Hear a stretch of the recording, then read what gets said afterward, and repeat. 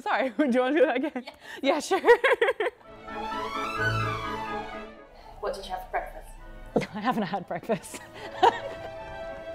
What's one thing you can't live without in your dressing room? Oh.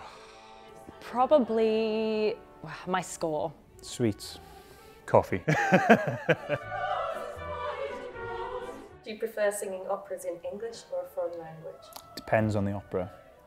Do you prefer performing in costume or black tie? Depends on the setting.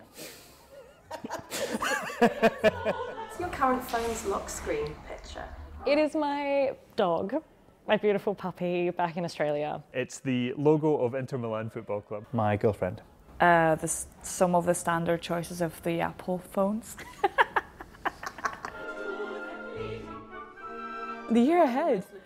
Oh my gosh. What I'm most excited for this year would be probably supervising a show. I've never done it before. I just like either bringing stuff from the past to life or bringing stuff on stage. It just adds so much depth to a performance. Trittico.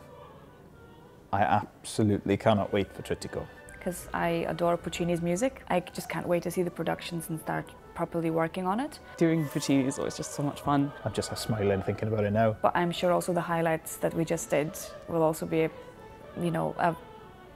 a memory for a lifetime. I'm really excited for Carmen that all four of us are going to be in the show. I think that will be really fun.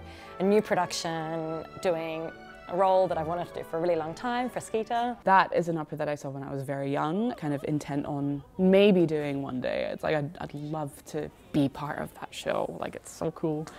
I love working with people who are like-minded and do the same things because it's so much more exciting. I've always wanted to be an emerging artist at Scottish Opera. It's my home company. It's right in that sweet spot between education and being a professional. You get to be involved with the highlights tour, you get to be involved with the operas, you get to do recitals, you get to have coachings, you get to do this, you get to do that. It's a really hands-on way of really learning the job. It's like not training wheels, it's more of like an encouraged kind of solo bike ride. Already I feel as if not only have I grown as a young artist, but also I come away from all that and I feel ready to take on a new challenge. It's very exciting. I can't wait.